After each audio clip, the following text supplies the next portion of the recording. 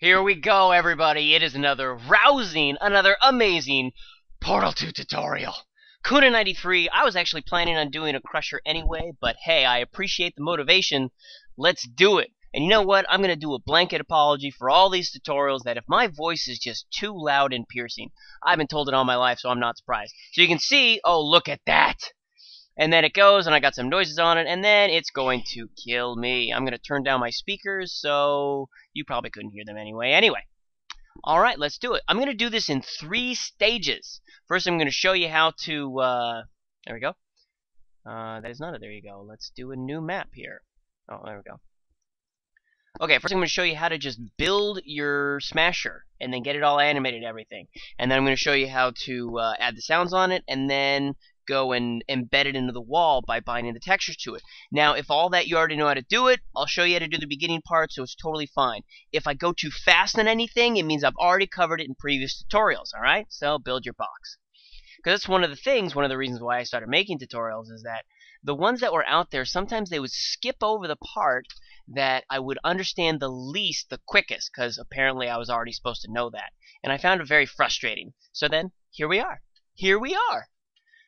So yeah, because all this stuff I've gone over it a lot in the moving panels, because it deals with a lot of prop dynamic nonsense. So build a prop dynamic, apply. You should open up your model viewer and pull up the crusher. Hooray! Wall Smash A, that's the guy I'm going to be using, and its idle is Wall Smash A idle. I don't need to set up a bind on it because it's already nice and pretty. Okay, so let's name it. Well, first I'm going to pick the Crusher MDL, and then I'm going to name it Crusher. Again, if I'm going too fast over this stuff, it means I already went over it in a previous one. Start disabled, whatever. Hold animation. Why, yes. Hold it. And you want to go to collisions and set it to not solid. Disfofo ain't solid. And then I'm going to go, whoops. I'm going to try and find it. It's underneath. That's fantastic. Okay, and then I'm going to go and double click on it. And I'm going to set my animation, my default animation, to Wall Smash A. Because I already know, because I checked, because I know it's what I want. Apply. Hey, alright, look at this. Wow, I fit this perfectly. Look at this. Boom. Well, that could be a little closer. A little closer. Perfect. Right? Well, I'm going to give it a little more, and then I'm going to do that. Cool. Alright, so that means I've got it fitted up, so it's going to smash in the perfect position. Now I know my idle, all I have to do is add idle. But I mean, pretty much, you know, if you're over in it, you could choose anyone you want. Smash idle, smash out. So idle is the smash out idle, smash big, wall smash A, smash in, all that sort of stuff. It's all related, and the whole thing, I'm going over it again. If you don't want it to keep repeating its animation when it's in there, you have to keep it at idle when it starts. Very important. Okay, so that's on there. So let's just go and set up the crusher. That's it. Let's just do that to start. How about I go and I make it so it's on the actual ground? I think that sounds like a great idea. I think that looks good. Okay, go to Browse and find No Draw. And then go and do a block. A brush, as they call it. Now this is going to be your hurt. This is going to be your trigger hurt. Now what I've learned with this is your trigger hurt has to be at least 64 thick. So I'm going to make this like 80. And then I'm also going to make it a hell of a lot wider than it used to be, because I'm doing a tutorial and I don't want to have to keep resizing my trigger hurt so it hits it.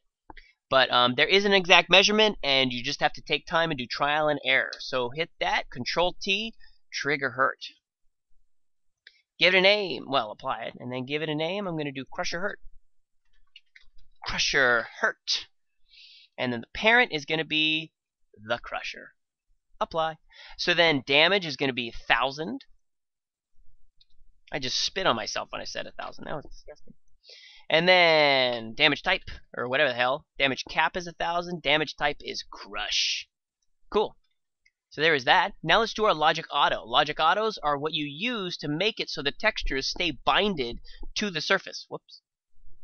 Again, come on guys. I already went over this. Don't be making confused sounds over there. I can hear it. On map spawn. You want to do Crusher Hurt, and you want to set parent attachment maintain offset, and you want to do it base attach.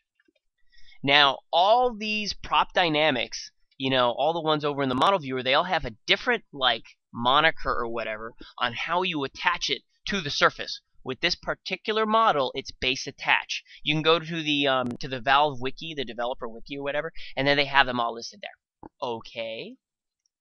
So now let's go and let's just set up our trigger. You can trigger it to a button or whatever, but I'm actually going to do a trigger that you walk over. I could have kept it at no draw and then just assigned it to it, but hey, what are you going to do? I'll do there.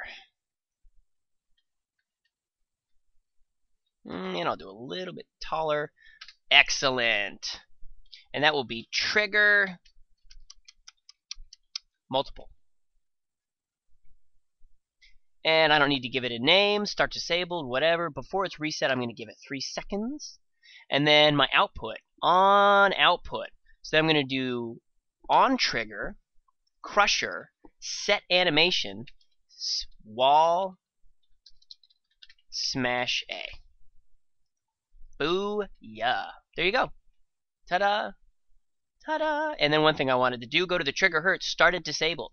This makes it a little bit more streamlined, if you know what I mean. So it's disabled, and I'm going to go to my trigger multiple, and then add it when it's on, when it's on trigger. I'm going to do crusher hurt, and I'm going to enable it. And then I'm also going to do it on trigger, and do crusher hurt, and then I'm going to disable it after 0.5 seconds because I've already checked it takes about 0.5 seconds for it to complete its crush. So you won't get hurt if you happen to jump out of the way and you get hit on the way back. You won't die. Okay, and then I also want to go and I'm going to take this guy, this trigger, and I'm going to copy and I'm going to paste him right there in front of the player. So that means you can go and see it crush without having to die every time. So let's test this out. So go save it, load it up, boom. So then the whole thing is that pretty much that's your basic crusher. If that's all you wanted to know is how to do what I just did, you know how to go and bind it and put it in and make it so it looks all pretty and do the sound, that's it. That's all you got to know. I have finished my job. But if you want to stay, after this, I'm going to show you what sounds I used and how to do that. And then after that, then I'm going to go and like make it so it's hidden like you saw at the beginning. It's amazing, I know. So there you go, run over it. And it's a crushing. And I'm still here. I'm still on the trigger. It's still going. And let's go over it. And I'm going to die. Nope, I didn't die. Try it again. Uh-oh. Somebody messed up. Oops. So to me, that means that my trigger hurt is too small. Because I was standing right here. And this trigger hurt just isn't catching me. It's a pain in the butt. I tell you, it's a pain in the butt. Let's see, start disabled, yes. When you get this, you enable it, right? Output, enable. Enable crusher hurt. Well, let's give it a second before you kill it. 10 seconds, that's a little long. I've had issues with the trigger hurt activating. So let's make it even thicker. And then let's make it a little bigger too. I mean, it's already freaking huge, but just want to make sure that we get hurt when we do it. I mean, it's there because I jumped up and it nabbed me, but I mean, this is just it's a pain in the arse, I tell you. I tell you. Sorry to know that works. That's fantastic. Good. Perfect. All right. So there you are. Now I'm on to stage 2. Let's add the sounds. So I'm going to go and kill this guy, because I'll go and I'll make him again later. So first go and just do a sound. It's going to be ambient generic. Now if I go too fast on this stuff, guys, it's going to be the same thing. I already went over this in another tutorial, so if you don't get it, just go back and watch that bad dog. Crusher slide. And now I'm going to choose the sound name, and I already know which sound name I want to use. I want to use Crusher Open. Okay. And I'm not going to change any of the properties or anything. I'm going to move it right in the center so it would pretty much sound like it would. You know, it's coming from there, but it's pretty loud. Because the thing is that you can go to flags, play every for all that sort of stuff. I'm not going to do that. And then I'm going to copy and paste that right there. And then I'm going to make this one another ambient generic, but this one's going to be Crusher Impact. And because I've already done this with trial and error, I know that the one I want is Coop T-Beam Maze Crusher Impact. Hooray. Great. So these two guys are there. Now I want to go back to my trigger, go to the outputs, and then on trigger, crusher slide, play sound. And I don't want any delay. Now I want to do it again. On trigger, crusher impact, play sound, but then I want to give this one a 0.5 second delay. Cool deal. So that means it's going to slide, it's going to go boom, everybody's happy. That's it. So I'm not going to go and do it again. If you guys just want to know the sound, that's it. Now you have your two sounds that are on there. They're connected. They'll go. Put your trigger with whatever you want. Could be a button, could be a thing that you walk over. It's all good. So now I'm going to go and I'm going to make it so it's like hidden in here. So let's do it. I'm going to go to my block tool and I'm going to go back to the texture I've been using. Now I've been using this guy. I think I just passed it. Here. And I'm going to do the block tool and I'm going to basically encompass it so it's totally covered up. This is not tall enough.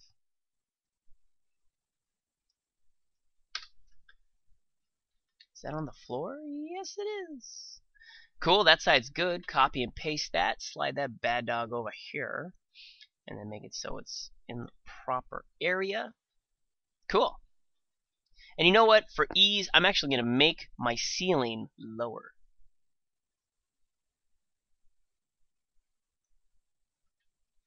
Cool. That's a little low. Alright. And then now what I want to do is now you got to put the texture and then bind it onto the front. And now you got to go back here and pick a no draw again. No draw. And then this one's kind of a pain in the butt. You want it to be exactly the size of the front. And it's got to be directly on it, so I got to resize this.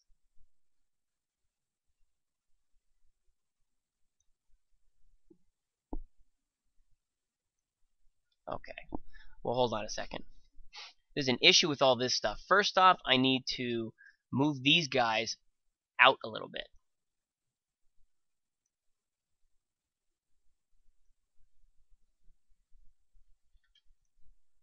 Want them to match each other. I think they do. Okay, so that looks good. And then now I want to go back to my no draw. I want to go back here. Okay, good. It's still there. And you can zoom in and sort of see. If I make it right here, see, that's why I extended them out a little bit, because if I make it right here, it's going to show, you're going to be able to see the spikes at the very end of it.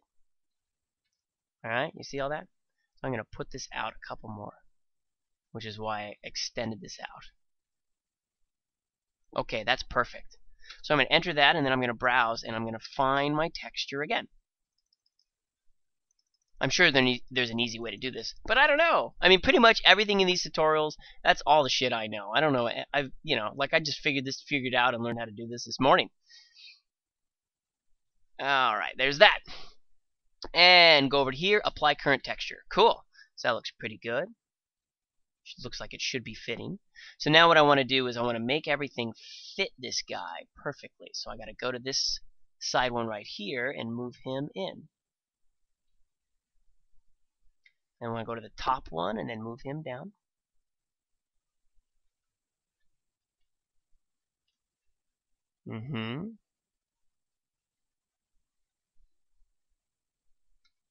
I went to the wrong top one. But I had one in here. No, I didn't. Okay, whatever. You can go and put an additional one in there if you want, but I'm just going to keep doing this. And then this side view isn't on it either. So let's move that guy in too. Great. So it's totally on there, and you shouldn't be able to see it. Now we got to go back to this guy, to the no draw, and you want to make it a funk brush. Apply it. Let's name it. Well, you can name it whatever you want, but I'm going to name it Crusher Brush. And then you want to set the parent to the crusher.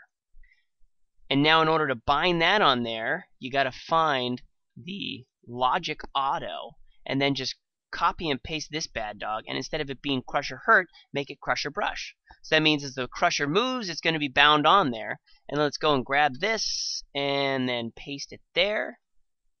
So that means as you go over that, it'll get it as well. And then, you know what? Let's add a few lights.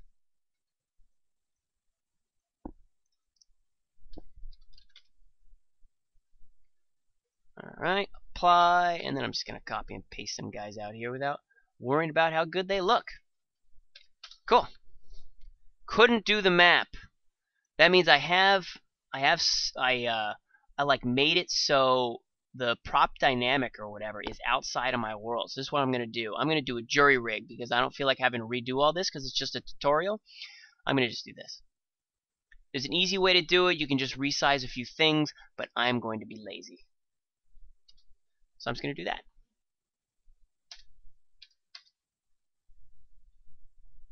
Because basically that makes it so the whole thing that I've been doing is within my world. But you can't have the luxury to do that if your map's, you know, large.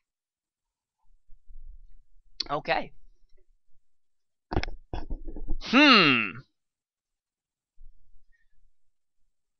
So, looking good. Whoa, what the hell was that? Oh, I guess I hit the wrong wall there. Okay, I'm going to fix that and then I'll be done. Then I'll be done with this just exquisite and seamless tutorial. So what the hell did I do? So this guy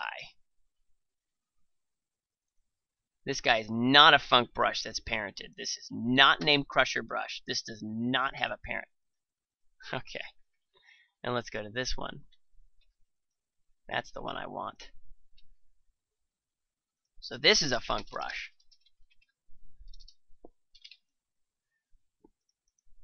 And that's going to be funk.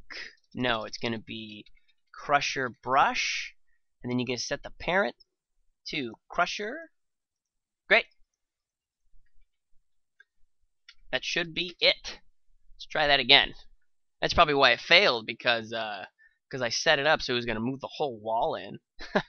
That was pretty cool looking, though. You gotta remember you can do that with any texture. You don't even have to do this no draw BS. Just go and set it. So there we go. Looks good. It's a little thick, you know. You can change that if you want. And yeah, look at that. It's pretty right on. I guess it's not perfect. You know, you could just go and then mess with it, and then it goes and it kills me. Cool, guys. Well, that is it. I hope that enlightened your life.